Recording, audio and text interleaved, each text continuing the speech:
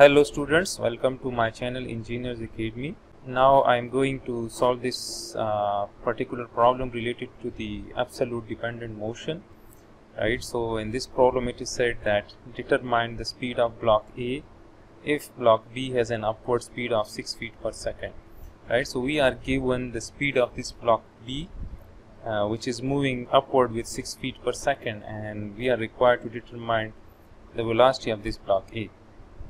Right, and the motion of this block A is dependent on this block B since they are connected through this rope, right?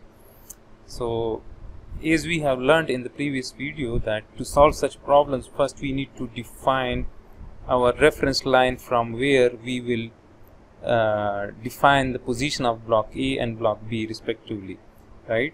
So that reference line is known as datum, right? So we need to select a point which will remain stationary, right? So if we observe this whole mechanism, so we can see that this wall is stationary, right?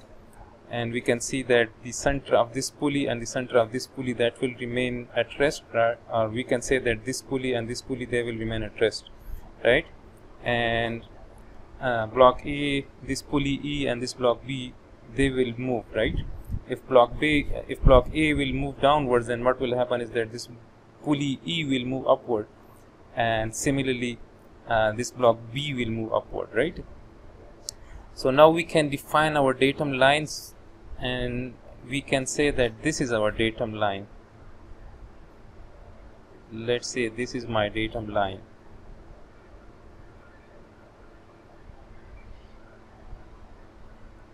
Then we will define our coordinate system, right? So let's say that the position of block A from this particular line is measured in this direction, right? This is our positive position of block A, right? So we can say that this is SA, right? If the block will move downward, then we will say that it is covering the distance in the positive direction, right? So this is our positive SA direction.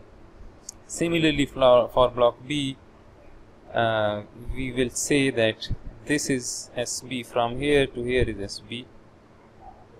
As we can see that the length of this rope will remain constant, right? It will not change. And similarly this part of the rope will remain constant, right? It will not change. So the actual position of this block B will be measured from this datum line until the center of this pulley, right? And as we can see that this pulley and this block B will move with each other, right? So if block B will move upward, then this pulley E will move upward. So both of these are tied to each other, right? So we can say that the motion of block B will be measured using this SB coordinate, right? And now as we can see that when this block A will move downward, then what will happen is that this rope will move upward, and similarly this rope will move downward, and this pulley E will move up, right? So, and the change in this part of the rope, the change in this part of the rope, and the change in this part of the rope until this point, that will remain the same, right? So now we can write an equation that we have just learned in the previous video. So we will write, for the total length we will say SA, right? And this part, the length of this part of the rope is not changing, right? So we will not take them into our equation, right? Since ultimately they will become 0 as we will take the derivative of the position of each block, right? Then this length is SB, so I will write plus SB. Then this is constant, then we will say this is SB. Then this is SB, right? And this is equal to the length of the rope, right? Or we can say that the length of the rope minus the constant length, and let's say that the constant length is K, right? So SA plus SB plus SB plus SB will be equal to the total length of the rope minus all the constant, these 1, 2, 3, 4, and we can say that the length minus constant, this will be another constant, right? This is another constant. Let's say that that constant is, let's say, p, right?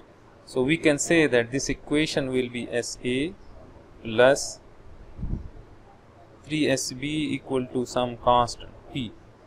So now if I take derivative of this whole equation, so this will be dSA divided by dt plus 3SDSB divided by dt, and this will be equal to dP divided by dt.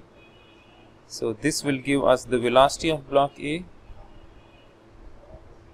this will give us the velocity of block B, and this will give us 0 since P is constant, right?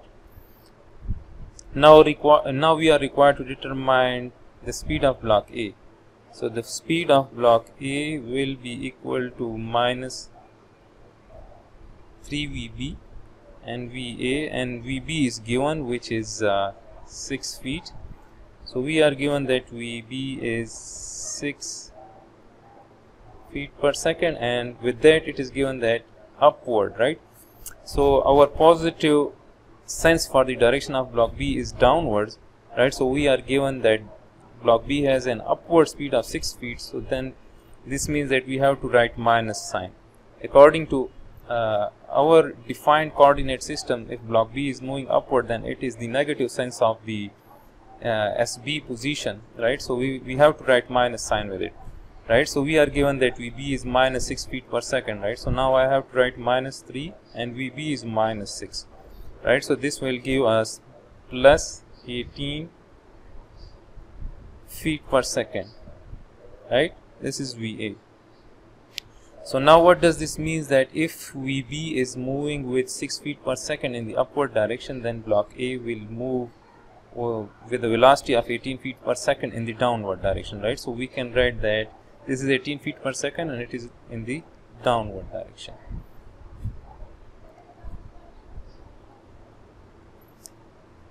Okay, now let's solve this one another problem, and that is example from engineering dynamics.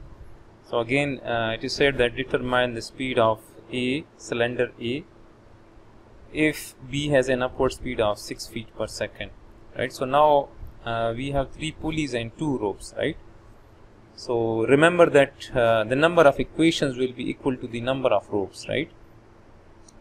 So now again we have to select a fixed point, a datum line, from which we will measure the location or the position of both the blocks, right? The blocks are pulleys from that particular reference line, right? So now let's say that if we observe this whole mechanism, then this particular center of this pulley will remain at rest, and this cylinder A, this pulley, in the center of this pulley and the center of this pulley D will move, right? So as this cylinder B is attached with this pulley D, so they will move together, right? So we can consider this pulley and block B as one block or one body, right? Since they are attached to each other, and this length will remain constant, right? So we have to define our datum, and that this can be our datum line like this. Let me say define that this is our datum line, and then we will attach the coordinates, right? So we will define that if block A moves downward, then that is our positive direction of the motion of cylinder A. So let's say this is SA, and similarly we define the positive motion of block B in the downwards direction as well, right? So let's say that this is, let's say this is SB, right? From here to here, this is SB.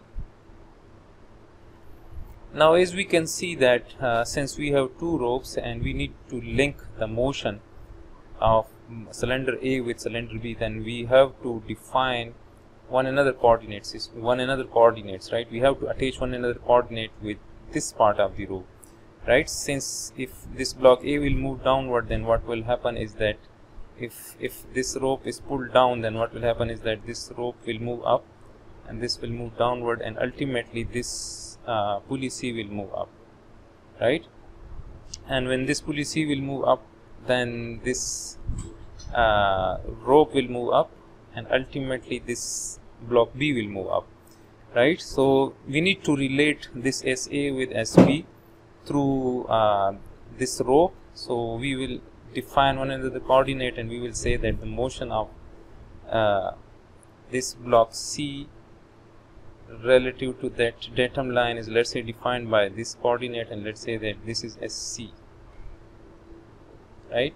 And as we can see that this the length of this part of the rope and the length of this part of the rope, they will remain the same, right? So this will be equal to SC and this will be equal to SC.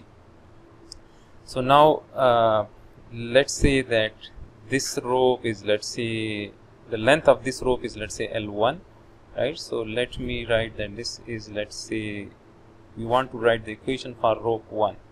This one is rope 1, right? And this one is rope 2. So now we can write that this is SA plus this SC plus this SC. So this will be equal to the length of rope 1, and we can say that this will be SA plus 2SC equal to L1. And similarly we can write for rope 2. So for rope 2 we can say that this is SB, and this part of the rope is SB minus SC, right? This one. So this whole length of the rope is SB, this is SC, so this will be SB minus SC. So I will write plus SB minus SC, and this is equal to L2, right? This is, let me write that this is, this part of the rope is, this is SB minus SC. So this is equal to L2. Now if I take the derivative of this, so this will be dSA divided by dt plus 2 dSC divided by dt and dL1 divided by dt. So this will give us velocity of cylinder A plus 2 velocity of cylinder C will be equal to, since L1 is constant, so this will become 0. Similarly this will be SB plus SB minus SC equals to L2, or we can say that this is 2SB, and if we take the derivative, then this will be 2VB minus VC, and the derivative of this will become 0, right? And now if I write that this will be, from this equation we can say that VC is equal to 2VB, right?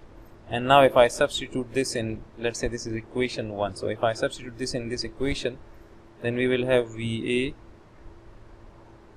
plus 2 into 2VB, right? Since we need to relate the motion of the cylinder A with the motion of cylinder B, right? So this will be equal to 0, or we can say that VA equals 2 into 2, 4VB equal to 0, and we are required to determine the speed of cylinder A. Then the speed of cylinder A will be equal to minus 4VB,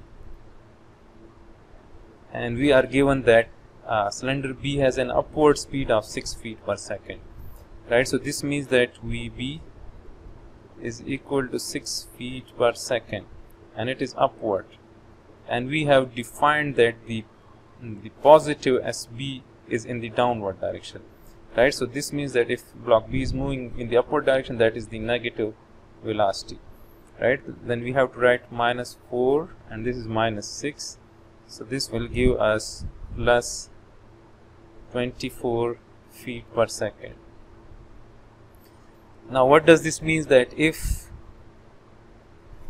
block A moves with 6 feet per second in the upward direction, then block A will move with 24 feet per second in the downward direction. The plus signs tell us that block cylinder A will move in the downward direction with 24 feet per second velocity.